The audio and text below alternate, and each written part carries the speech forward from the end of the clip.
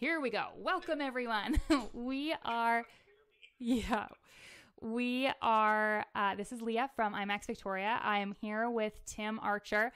Sound quality is going to be a little iffy here because we've had to rejink the audio, and he's coming through my cell phone. So thanks all for your understanding. I promise you we did do a test, but sometimes it just doesn't play out. So when we started, Tim, we were talking about you getting into the giant screen world. So how did that happen? Well, it was right place, right time. I was actually, blessed to the fact that back in the mid-'80s, was invited to work for 3 weeks at a studio in Toronto, and 3 weeks turned into 3 months, which turned into 18 years.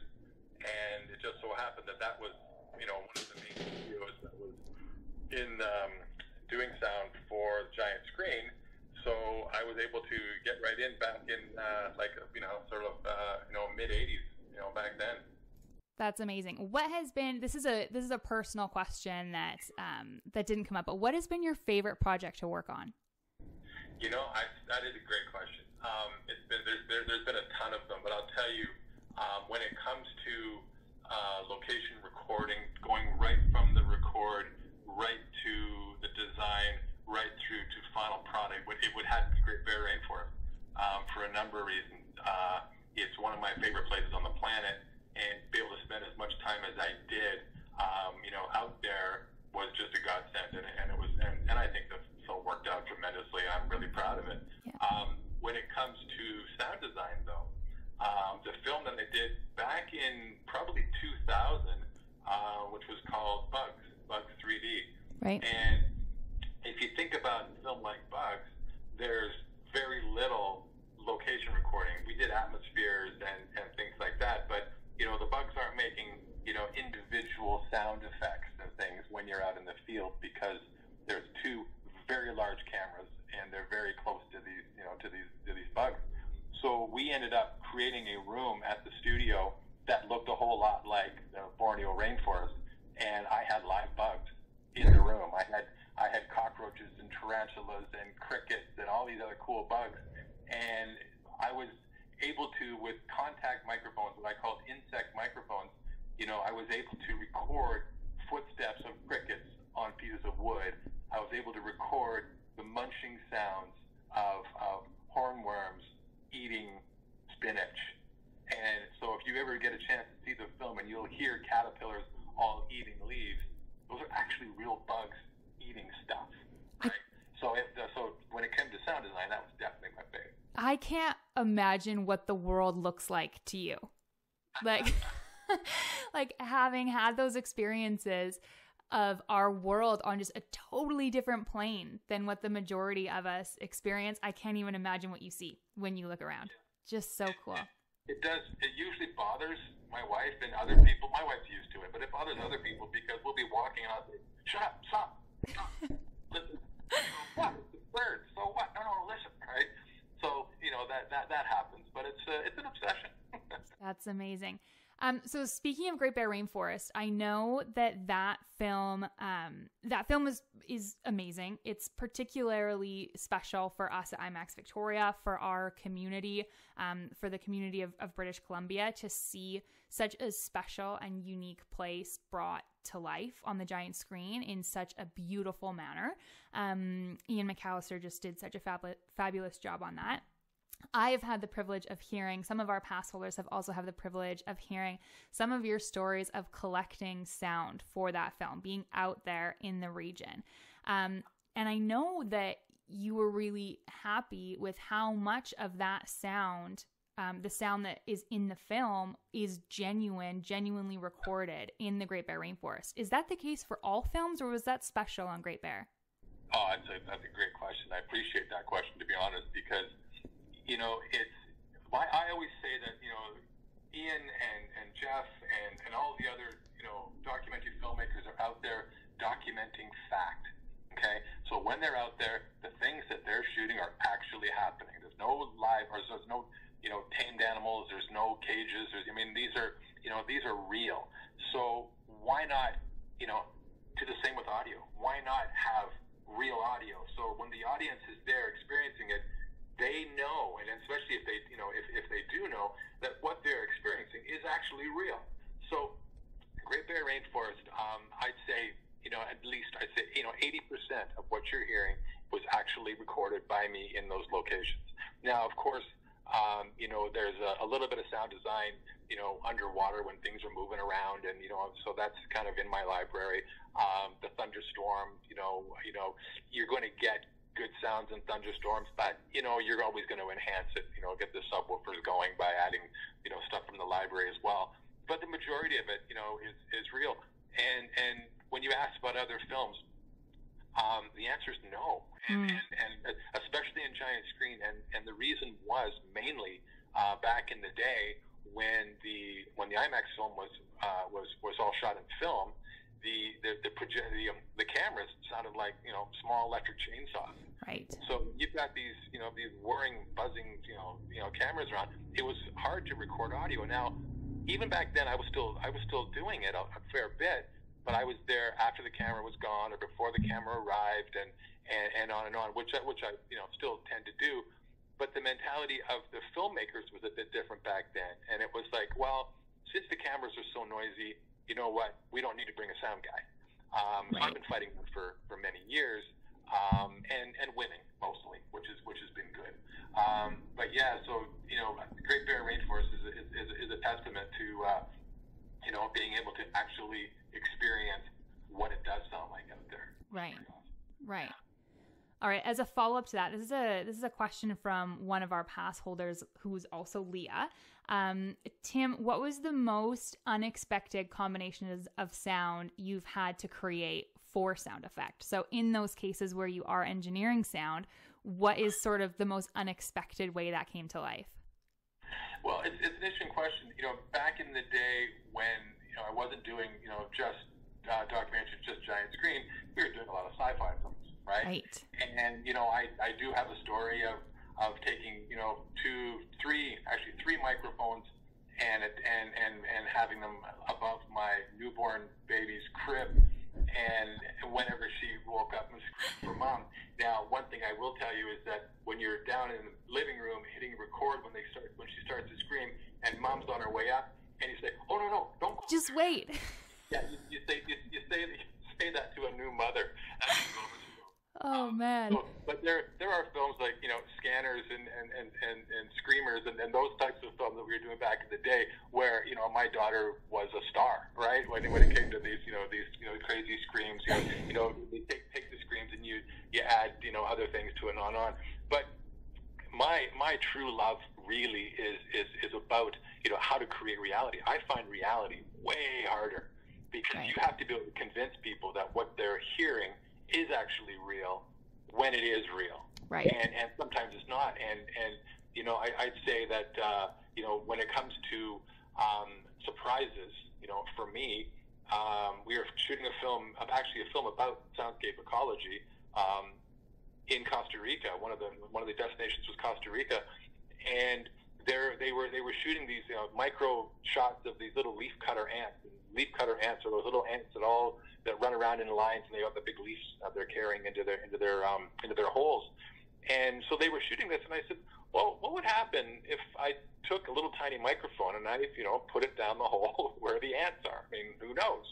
And when I did that, it was like you expect to hear the on and on. All of a sudden, I started hearing all these really bizarre sounds coming from this hive or whatever of ants, and they were squeaking and making all these great noises.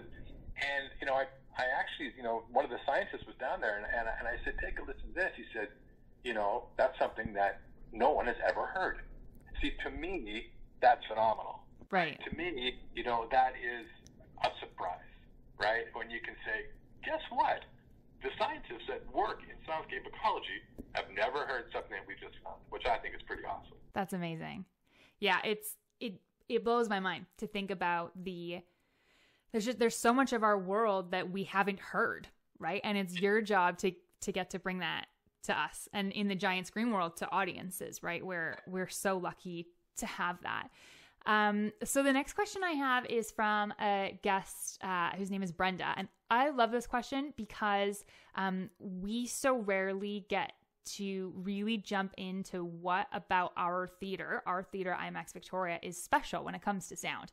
I'm not a sound expert, which is kind of funny considering the technical sound issues we had for this for this live stream. So everyone really believes me when I say that. But I know that what we have is special and that it's designed to give folks the best auditory experience. So the question is, back when you addressed IMAX members about the making of Great Bear Rainforest, you mentioned that you frequently sat in row G in the center to mix sound for your films. You said that the sound in that seat was the best anywhere. Why? What makes it exceptional? Okay, the seat is G20, right? And here's the thing. It's more of a technical reason. I'll give you a bit about the theater itself. The next time you're in the theater, you look at the dimensions of the theater, the height, the width, the size. The walls are not parallel, right? And that's for acoustic reasons. The walls are actually soft as well, also for acoustic reasons. There's no hard surfaces. If you go behind where the speakers are, that wall is completely soft. Right. And so what we're doing in that sense is we're saying, okay, speakers, you are not going to use the room at all as an instrument. You're going to use speakers directly to audience, so the room never plays. Right. So that's the neat part about the rooms, and that's why these rooms sound so amazing, because the room itself isn't playing a part, right? It's just the speakers. Now, G20, next time you're in there, if you don't mind, getting on your hands and knees, look underneath G20, and you'll see there's a little electrical box there, and that box has a conduit that goes all the way up to the projection booth, and I've got Cat5 cables going from that box. Now, the reason that I chose G20 because the conduit was already there. Right. that is considered audio center of the theater. Right. Okay?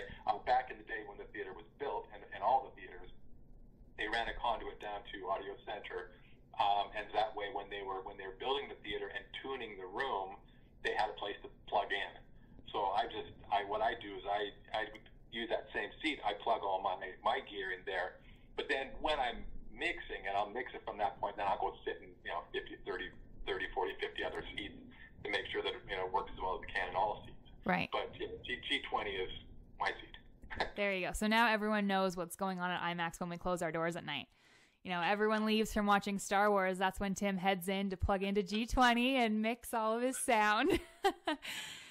We are, though, I'm relatively new to the giant screen world. And when Great Bear Rainforest was being made, and you and Ian were using, Ian McAllister, were using the theater to test sound and to test footage. It's so cool to have, just to see so clearly, a theater playing a role in filmmaking, is so cool. I take all the credit, honestly, for Great Bear. Yeah. I mean, obviously I played a huge role.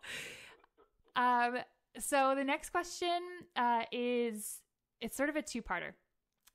So I think the process of filmmaking is fascinating. And I think we often think about filmmaking as being the collection of getting shots and then putting them together. But obviously there's a lot more that goes into it. Where in the timeline or where in the production does sound come into it? Like, where are you joining a production to start working on the sound design? Yeah, well, that's a great question, because in some projects, depending on what they are, they bring me in at the last minute, which for me it's a bit handcuffing, because if I know that I'm going to a place, let's say Superpower dogs, for example, which happen kind of all over the world, I want to be able to do my research on what is Right. in these areas before I go. Okay, I want to know that when I'm, in Kenya, what can I be looking out for? Where are those species? What should I be listening for? Because I want to record as much indigenous, wildlife and atmospheres as I possibly can to bring them back, to the edit. So if I get that chance, to get involved early, I do a ton of research. Even with Great Bear, we don't live that far away, but there's still a lot of things up there that that I want to be prepared for. So best case scenario, I've had people say, I've got an idea for a film. Right. I want to be involved. Well, that's the best. Worst case scenario, and it's happened before, especially back in the day, we've shot all the footage and the film's been cut, put some sound to it. Right. And that's also happened, right? And just because we can doesn't mean we should. But I hope that answers the question. But yeah, earlier the better, just for my own sanity. I also say, it doesn't matter how long it takes. I'm at a point where if I'm working on a film, right, I don't charge any more for working on the film for 2 years than I do for 2 weeks. Right. Right? Because the job is still the job. Yeah. So why not utilize me, right? That's the way I look at it. Totally. So as a follow-up to that, and this is a question from one of our pass holders, Patricia, what's the longest amount of time you've spent trying to get that audio collected? So sort of to get that audio perfect for, I don't know, a scene or a whole movie or sort of what's the outlier there? Yeah, that's a good one. That goes way back. It goes way back to an IMAX film. And I'm going to say this might even be 1991. Okay. Something like that. And it was a film called Mountain Gorillas. Okay. Way back in the day. Now, back then, we were on tape. We weren't on digital. We weren't on hard drives. We were on tape. So right off the bat, you times everything by 10. Okay. And plus everything was analog, so it wasn't like push a button to make things happen. And mixing, we were lucky if we were getting 30 seconds to a minute mixing a day, right? Mm-hmm. And it was and not for any lack of anything, but it was such an involved track. The other one, honestly, which was just as involved for the same reason, was Fires of Kuwait. Okay. Fires of Kuwait was a monster of a film, and what we found is because it was it's like listening to jet engines for 8 hours a day. That you had to leave the theater for a half hour and just take ear breaks, right, listening breaks before you can come back in. When people watch the film, any loud film, it's like, okay, that's okay for 40 minutes, but try doing it, shot by shot for hours and hours and hours and hours and hours. It's a bit different now, and I'll say time-wise it's a bit different because I can try things a lot faster because it's on computers now. Right. I can test things. I can say, you know what, I'm going to go down this road and do all these kind of weird EQs and mix it online. I don't like that. Undo. Right. Right? So today it's a whole lot easier than it was, back in the early 90s. Yeah. 90s. Man, I get that comment that you made about the experience of mixing for Fires of Kuwait. We had in the film festival, not this last festival, the festival before, we had North of Superior play as sort of a dawn of IMAX filmmaking. And there's a short segment in that, and that's the original IMAX film, right? The first one that they did in IMAX. And there's just a short segment for those folks who haven't seen it of some of the wildfires up in northern Canada. And it is terrifying, to be honest. Like the feel of that sound in the room and in your chest is just like nothing I've ever experienced before. Not necessarily in volume, but just in the sort of body. Yeah, the intensity that comes through. Just, I can't imagine you having to sit for hours and hours and sift through different clips of that. That's a lot. So I'm gonna wrap up with one more question of what do you love most about what you do? Because I think we all know and can see how passionate you are about your work, and it comes through in the finished products. The films that you work on are fabulous. So what do you love most about it? What keeps you doing it? It's a double-loaded question. I mean, there's 35 years, and I still jump out of bed thinking, what can I do next when it comes to sound? What can I do next when it comes to audio? And the thing is that putting smiles on people's faces, and I'm absolutely blessed to be able to, tour North America and talk about what I do. And the questions that I get, and I go, man, these people are actually listening, and they actually, care about what I'm doing. And that's I'm stoked about that. When it comes to technical, I'm really stoked that gear got, a little bit smaller, a little bit lighter, a little easier to use. So I'm always trying to, redo my rig. I'm always trying to find unique ways to capture sounds. And I mean, let's face it, we're in an unprecedented time right now, and I'm not on location. I'm not in airplanes.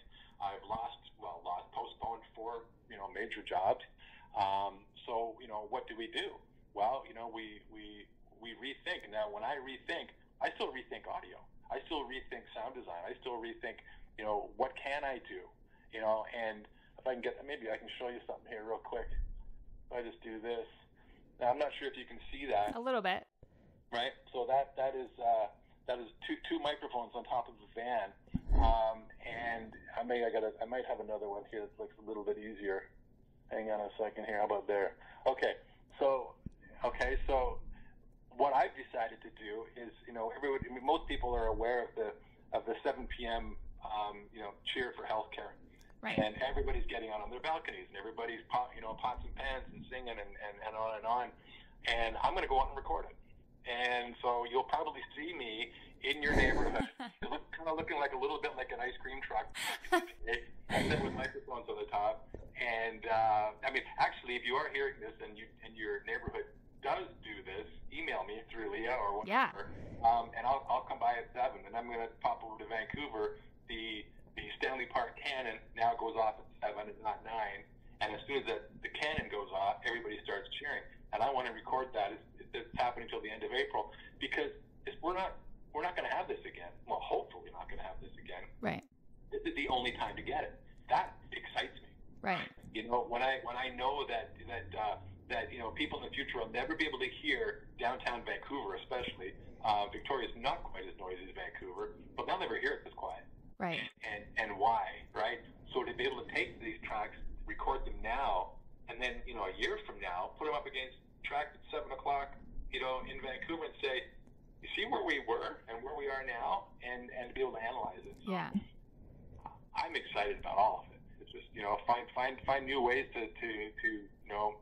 create and find new ways to accept this new normal, right?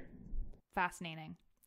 Well, thank you. Thank you. Apologies both to you and to our viewers for our hiccup today, but that's life. So thank you all for watching. Thank you, Tim, for joining us today. And everyone will get a follow-up email to this, or all of our annual pass holders will get a follow-up email from this. It will include some contact information for Tim. So if you do have any follow-up questions, or if you want to send over a great location for a 7 o'clock shout out for our healthcare workers, feel free to send it over to him. And thank you. If we could just give Tim a round of applause, and I'll just listen for that, that would be great. So thank you, Tim. We're going to sign off here. Thanks, everyone, for joining us. I thank you so much, and I would love to hear from all of you. It'd be awesome. Perfect. All right. Okay. Thanks, everybody. Bye.